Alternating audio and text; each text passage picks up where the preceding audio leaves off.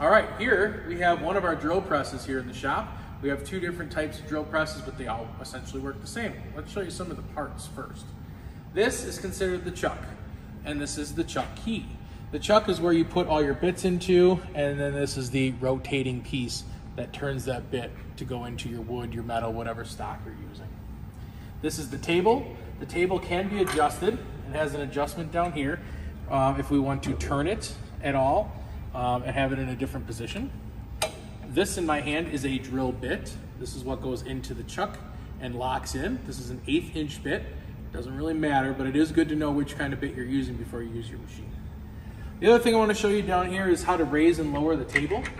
There's a little safety, or there's a little, sorry, not a safety, a lock on the back here. If I loosen it, now when I use this wheel, I can go up and I can go down. So depending on how big of the stock is that you're cutting through and how far you want the drill bit to go down, you can adjust that stuff. So I'm going to bring this up a little bit since we don't have a very big piece that we're going to be demoing for you today. All right. Now that we have that set, now it's time to put our bit in here. So the most important thing to do is make sure that your drill bit is straight in the center of the teeth that are going to tighten down on it.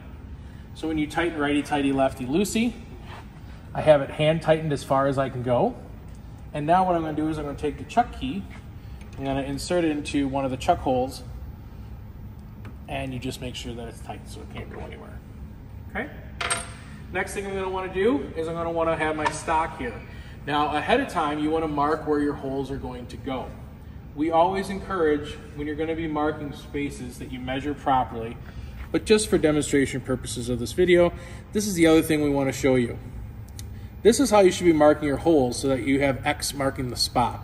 You want to go right down the center, not a circle that could be mismarked.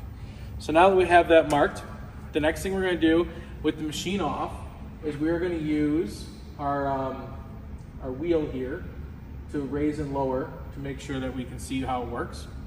So we're going to bring this down, make sure we know right where the X is. And then I'm going to bring this up. You can see I never let go of the levers. I hold on to them. For an added safety, we're going to put the clamp on here. We're going to clamp down our stock to the table. Give us a little extra support.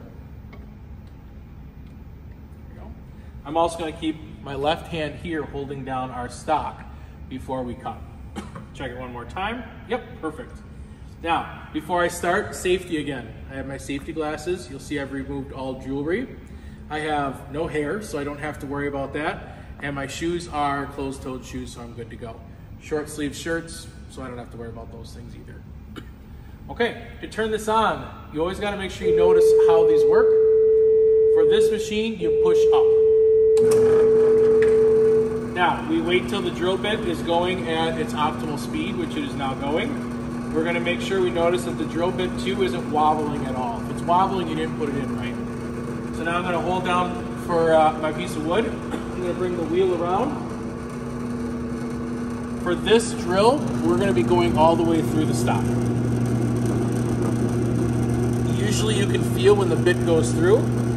I can tell it went through as well. You slowly bring the wheel back up, holding down your stock with your other hand until it can't go anymore. Turn off the machine, wait till it's done spinning. Then you can loosen up your clamp. You can move to the next space. Make sure your piece is lined up where it needs to be. Clamp it down and do the process all over again. And that's how you safely use the drill press. When we're done again, bring out the hand broom, the dustpan, wipe up all the chips. Don't forget to hit up the table where there may be stuff sitting on there. Throw this into the dumpster or by the ventilation system so it can suck it up, and then you're done.